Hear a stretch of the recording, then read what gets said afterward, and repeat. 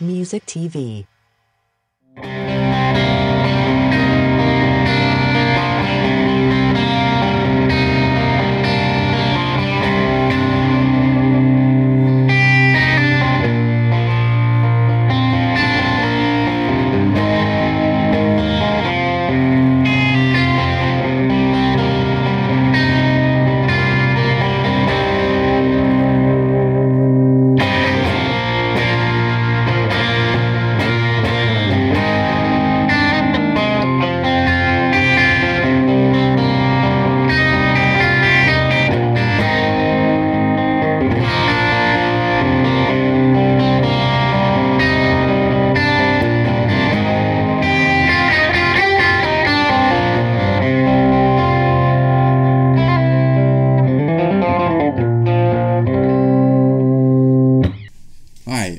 Meijers, and we're sat here in Hilversum, Holland, in the Wisseloord Studios, the world famous Wisseloord Studios, where I have my own little room, and we're here to talk about Eastman guitars, which are currently a big deal of my arsenal of instruments to make sounds and to use them on sessions.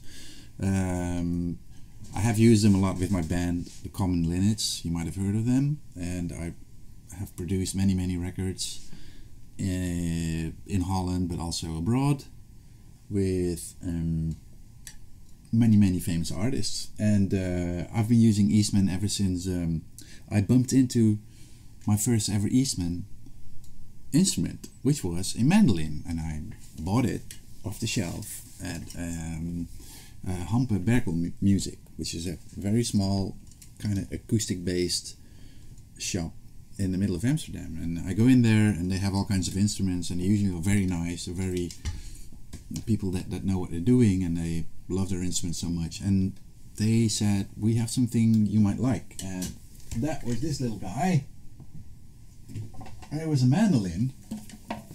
And I was stunned because it looked the deal. It looked like you know the old mandolins from the early days and the 30s, you know, the pre-war mandolins, or late 19th century mandolins, which I like so much, but are just like really expensive if you can come across a good one. So this one's quite affordable. So I went home and I thought, well, do I need another mandolin? I don't think so. I already got 3.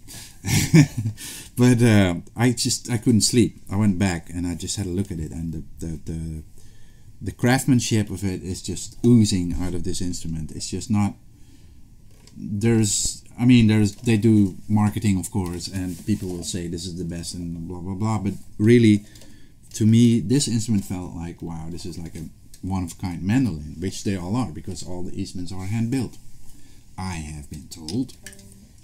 So I bought this little mandolin, and this it's a stunner. The strings that are on it right now are not the usual strings they put on a mandolin. These are the Thomastique, more classical sounding, so they're a little less sustainy, a little less bright, but a little more warm. So, but I like the sound of that. So I put them on, and it was just a great marriage. And I think this mandolin has been on tour, many Common Linnet shows. It's my to-go-to mandolin live, and in the studio I've used it on the Common Linnet's records as well. In fact, one song of the second album actually starts with this mandolin, and it's a little riff that goes something like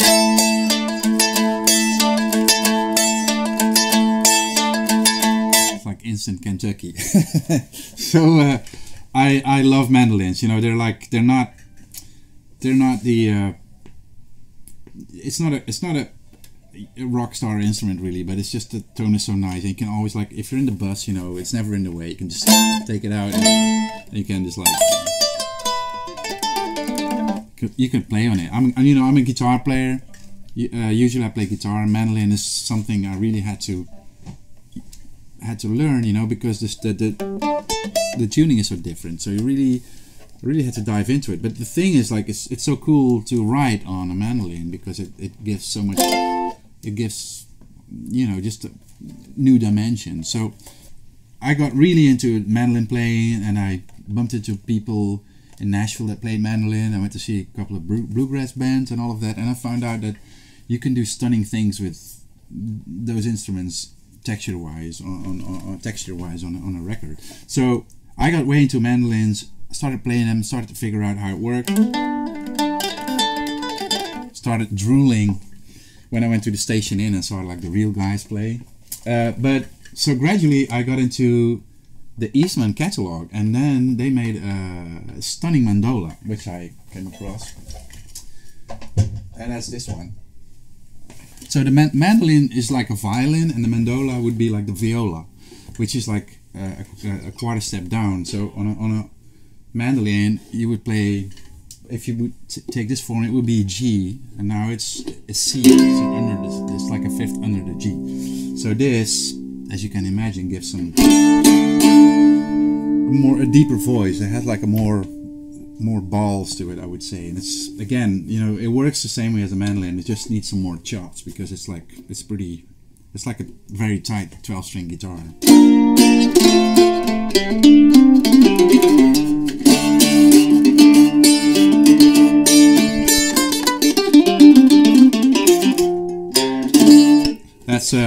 That's the thing I use. I never use it live because I haven't found a way to amplify these guys, and we've been taking so many guitars on the roads that you know, we want to give our crew a little break. But yeah, I use it on records because it's really, again, you know, it's for textures and all of that. If you want to, you know, if you're stacking guitars, the sound can get a little boring, you know, because you're like stacking just guitars that all have like basically the same tuning. This is your answer to something different. So, but my favorite baby, currently my go-to instrument right now, is the Mondo cello. There you go. And that's this dude here.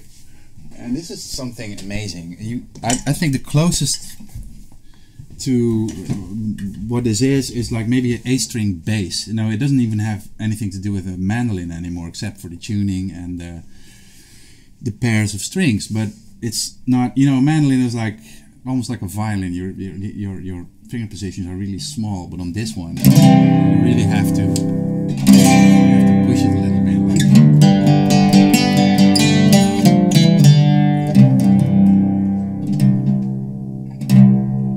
I've been using this one on sessions with a German superstar, Peter Maffay. I've been taken to the studio and everybody loved it, and you can do this like.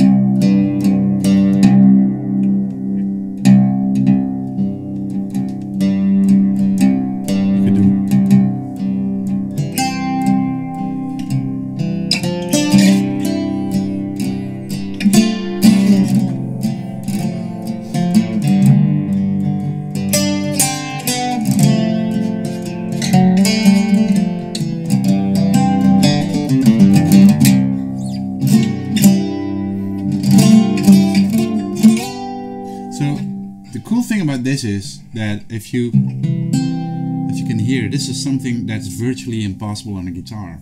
So you're actually, these two strings are like in the bass region, and these,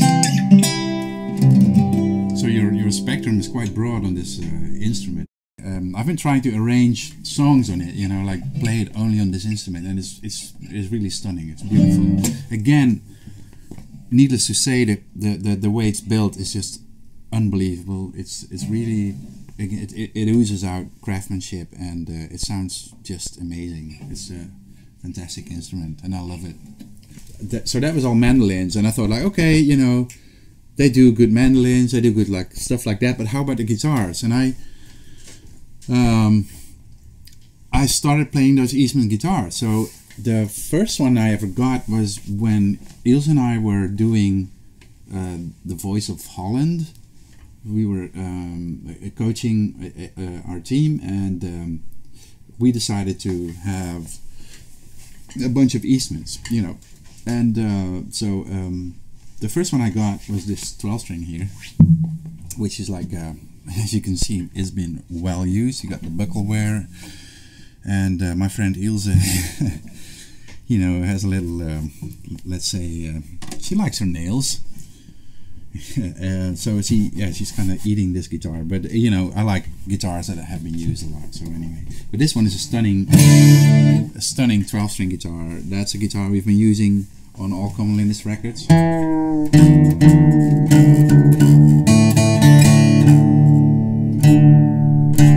play it like Lovers and Liars. The song in the first record is done on this one, and it goes like.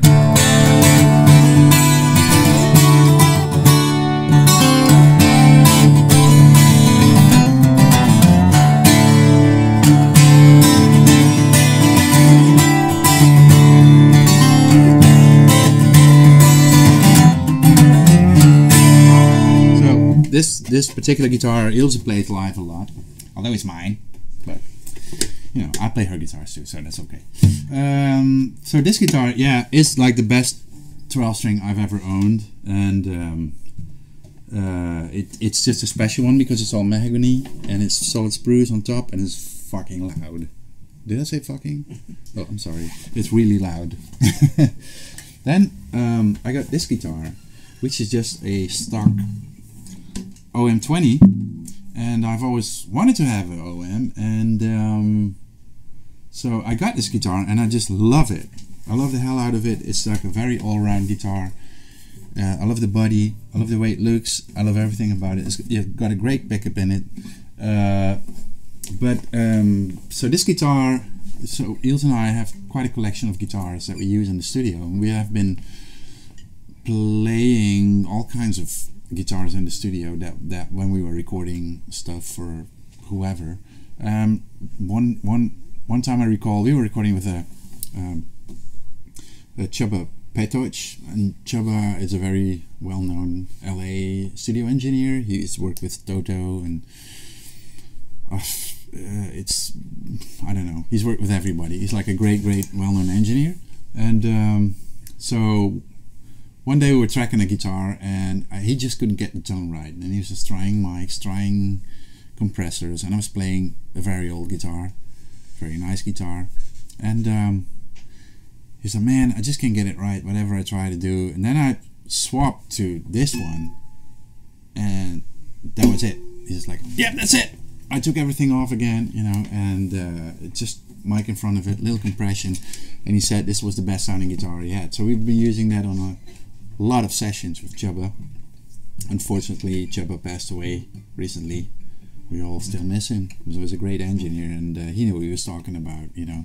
And you know, that story always comes to mind whenever I pick up this guitar. I go like, okay, you know. So this guitar I just use to write. I take it all over the place, and I record with it, and it's always there. This is my buddy, my guitar, acoustic guitar buddy.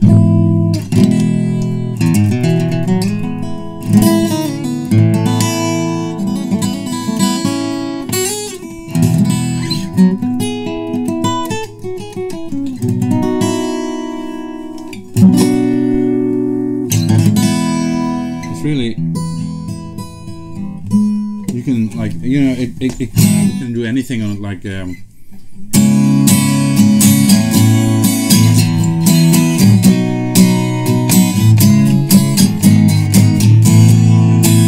if you want to have a good strum, but it's also great for picking, because if you do like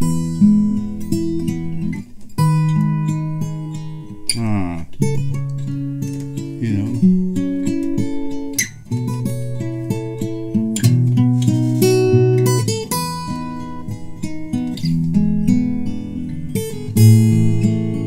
I don't know how that goes, something like that. Anyway, or you know,